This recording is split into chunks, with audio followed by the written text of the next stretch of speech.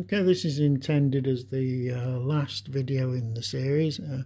It's slightly out of sequence. Don't worry about that. You'll see it posted before. There's a couple of others that will go in front of it. I'm just doing it because it's one of the easiest ones to do. It's just rounding off with all the sections that they're of importance to the game, but they're not as important as the main sections like the phases. So if we look at arms and armour, basically certain types of weapons etc. can give you benefits in combat. We've got the effects of shooting weapons, important things as strengths and ranges, all different types of weapons, throwing weapons as well. You've got armour, the fact that armour improves your defence. Command companies, these are where companies have had upgrades applied to them, like captains and banners and things. They basically give an advantage to that particular company within the formation. Remember, when you take the command company's got to be up front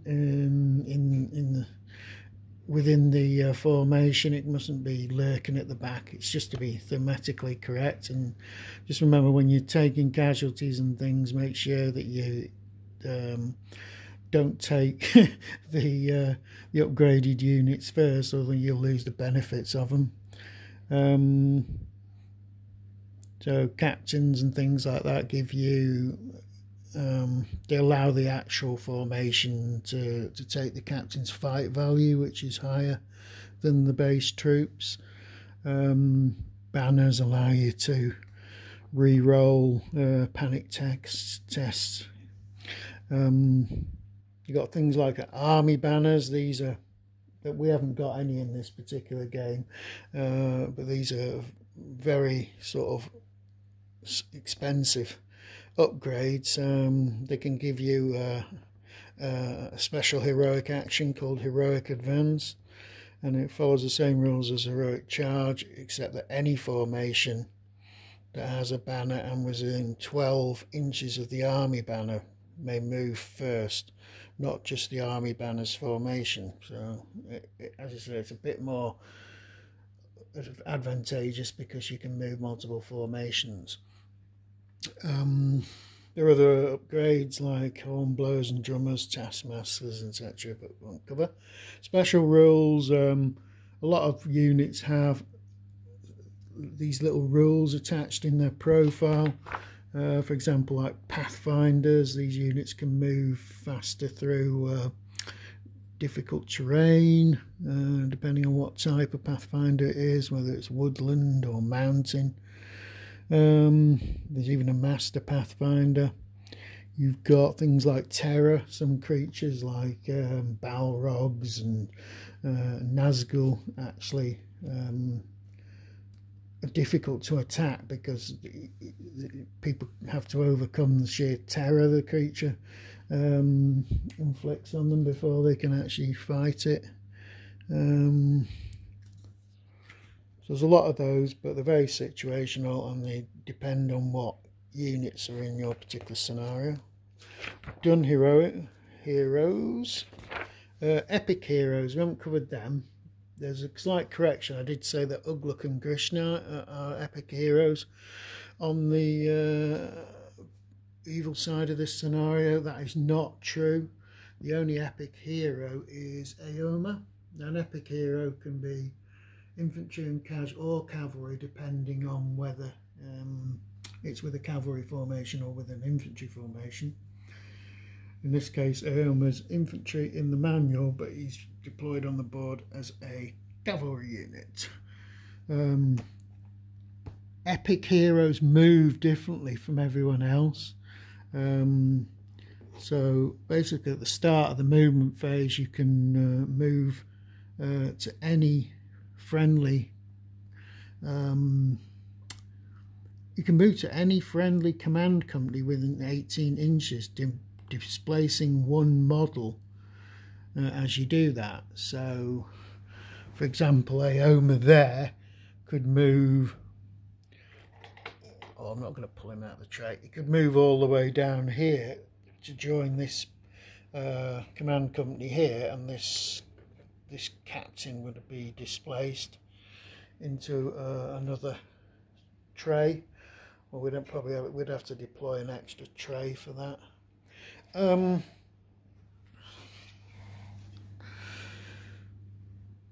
Other things, epic heroes have epic actions.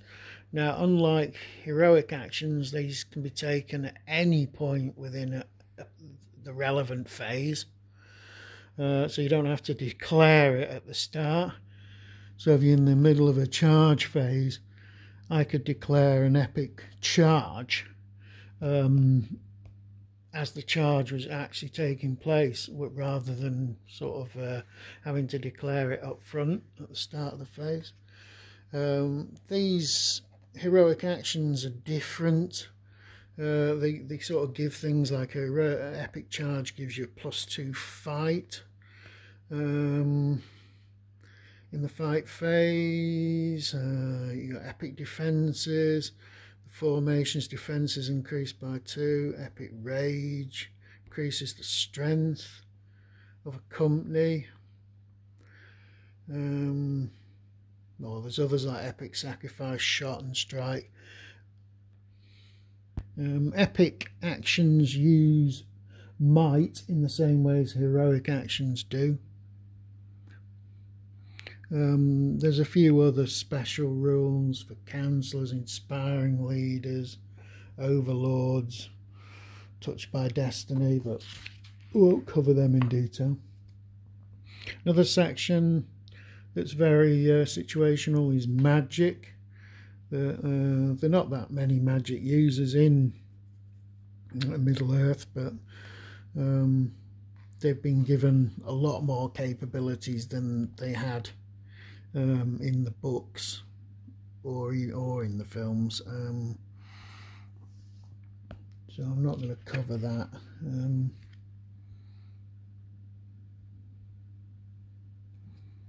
Right.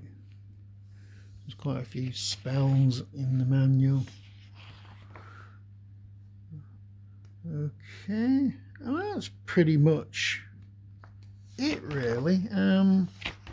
There are some very oddball things, like if you're playing certain scenarios, you can use things like fortunes and fate, so they could be built into a scenario, or if you're creating your own one, you can generate these. I've never used any of these or seen them used, but yeah, so you're paying a certain number of points to get some sort of advantage that applies to your entire army or whatever.